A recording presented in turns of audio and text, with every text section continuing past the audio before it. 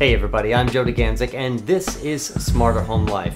This is the LED lighting and otherwise lighting dedicated episode of the Q&A series that I put out every single month in direct response to your comments and questions. I do get back to you rather quickly, and sometimes it's a little bit late, but anyways, the best ones go on these episodes, and these episodes are actually a little bit late here for December, covering from November 2016.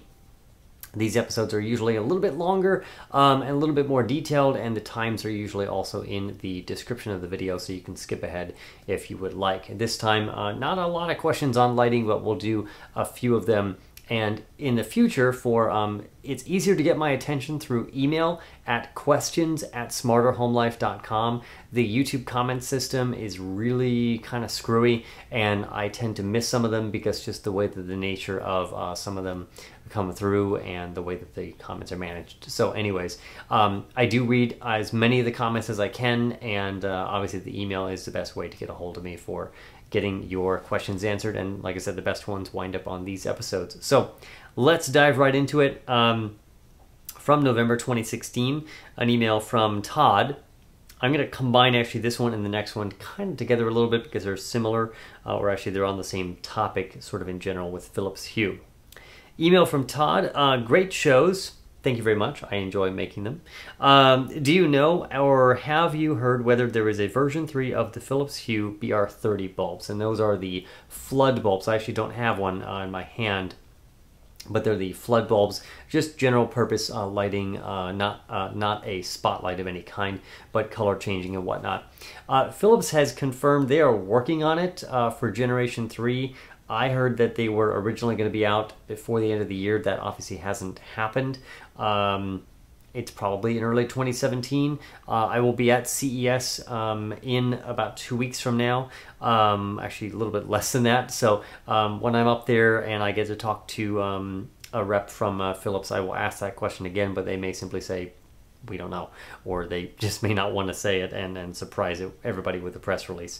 So I'm not sure, but look for those coming soon. I would assume that they're going to upgrade the BR30 soon. I guess it was October when they released the new A19, and I think it's just going to be the color and ambiance. I don't know that they're going to issue a new generation of the white ambiance, which just has the multiple shades of white from cool to warm, because the colors and some of the dimming were the main pain points for the Generation 2 of the color and white bulbs of the A19, the standard A19 screw-in bulbs.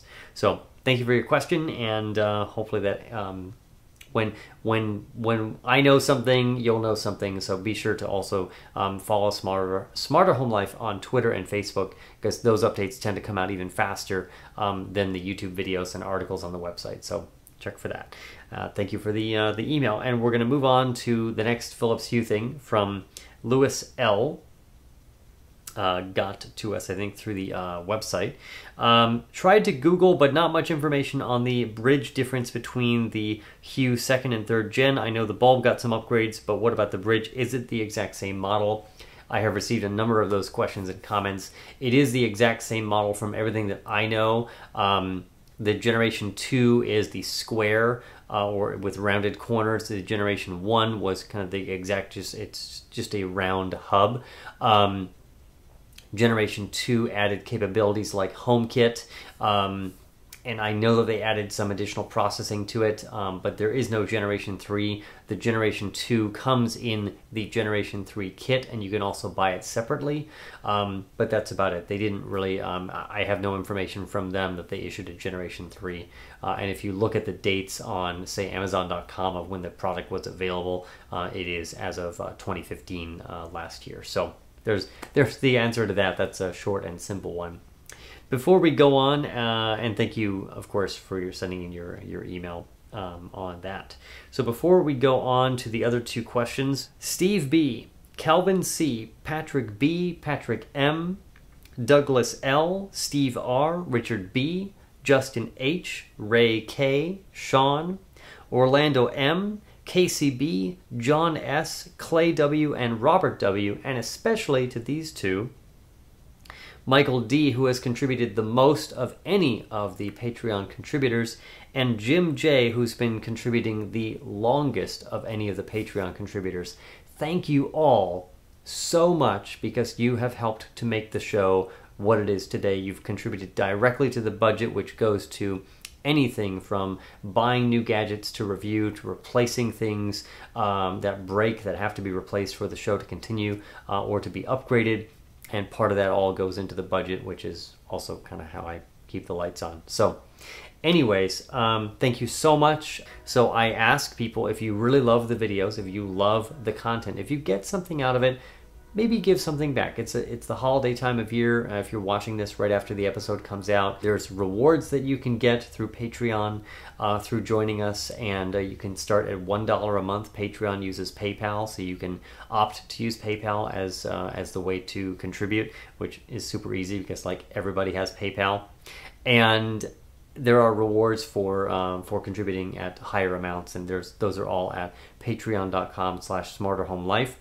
The reason I ask for the contributions is, you know, again, if you get something out of the show, maybe consider giving something back. That's how these things grow and work, so that in concert with all of the other little sources, including ad revenue, that I can grow this and I can actually do this on a full-time basis and put out even better episodes, more concise videos, more informational episodes about what I'm doing here in the kind of the home studio where I live and work. And it makes the show grow a little bit faster. Let's move on to the other questions for LED lighting. I will scroll back up here. And let's see, email from Ryan P. I'm looking at getting some LED bulbs, starting off with some of my lamps. I've got a SmartThings hub and Alexa, and many smart connected devices. I'm leaning to Sylvania or Cree bulbs, but wasn't sure if Lifx or Hue should even be in the running. I took them off the list mainly because of the price. Many people do that because they see the smart bulbs as being way too expensive for what they are. I don't necessarily need color options or dimming. Any help that you could provide would be fantastic. Now, he's got, and I've already responded to him via email, and he says, I love your videos, exclamation point. Thank you so much. I do really enjoy making the videos, and if it wasn't for everyone writing in and commenting and, you know, liking the videos and so forth, I probably wouldn't be making them because I don't make them for myself. I make them for you guys. So thank you so much. Let's see. Sylvania or Cree, and I'm not sure if he's specifically referring to smart bulbs or regular bulbs. Regular, we'll just call them like dumb bulbs. Sylvania and Cree make both of those. Sylvania has a line called Lightify, which runs on the same Zigbee technology that Philips Hue and some other bulbs do. Cree also makes a Cree connected bulb that is also a good bulb. Both of them, the Cree just comes in a standard white light bulb that dims and brightens, and that's about all you can do with it. The Lightify line is similar to Hue and Lifx, where it does color changing and multiple options. But they also make just regular bulbs as well. The Lightify line also has some just regular white bulbs. But if you're referring to just generic bulbs, there are many of them out there. Cree just reintroduced their entire lineup a few months ago, refreshed their entire lineup. Sylvania has had some bulbs out there as well, just regular LED bulbs. They're both excellent choices. We're nearly in 2017 now, and the general market of LED lighting has really advanced to where it's compatible with most dimmers. It's going to put out a pretty good, beautiful white light. Even the sort of the base generic bulb from all of the different vendors are going to put out a good light. It may while they have solved the any remaining flicker issues, some people just will perceive light as more yellow or more white depending on how they see it. And certain manufacturers say soft white, some say warm white, and that will depend. Soft white is more white, warm white is more yellow. And so your preference could be determined by basically looking at it. So some of them have in-store displays. I would encourage you looking at Sylvania, which is generally carried by Lowe's. Cree is generally carried by Home Depot. I would go to the in-store displays and look at those if you're just looking at generic bulbs and not smart bulbs. I have not personally reviewed the Sylvania Lightify line for the smart bulb side, but it generally has good reviews. I'll say that. I've been in the process of reviewing the Cree connected bulb. It's a good connected bulb. It dims up and down, and it puts out a nice light. And that's about all there is to say about it. I haven't even put out a review because that's about all I'm going to say on the review, so it'll be very short. Look for that probably early in 2017, sometime in January. And that's pretty much it. The prices of the regular bulbs are pretty inexpensive. The prices of the base smart bulbs from Cree and Sylvania are lower than Hue or Lifx, so that's something to look into. You would still need, you have a SmartThings hub, so you're part of the way there. You can connect the Cree bulb directly to your SmartThings hub via the app with no problem, so you don't need something else like a Hue bridge or something like that. And I believe with Sylvania you can do the same thing with their base Lightify products as well. So I hope that answers your question. Thank you again for your kind words on the videos, and I will continue making new videos. And the last lighting question comes from a video comment from YouTube from Shay F. Thank you for commenting. Can a Philips Hue GU10 bulb, this is one of these little spotlight focused beam, it looks like a mini spotlight, and you use them generally in track lighting fixtures. It has two little pins on the end of it, and you push it in and turn to lock it in place. I think most people are familiar with them. I use them in my track lighting fixtures, but I'm not using the Philips Hue version of those, but they do make them that are color changing and multiple shades of cool to warm white light. Warm white, I said that right. Okay. Can it be used in a light holder on a dimmer switch? Many thanks. Thank you for commenting. Light holder, no problem in terms of Shay is probably just saying an existing fixture where you put the bulb in and turn it to lock it in place.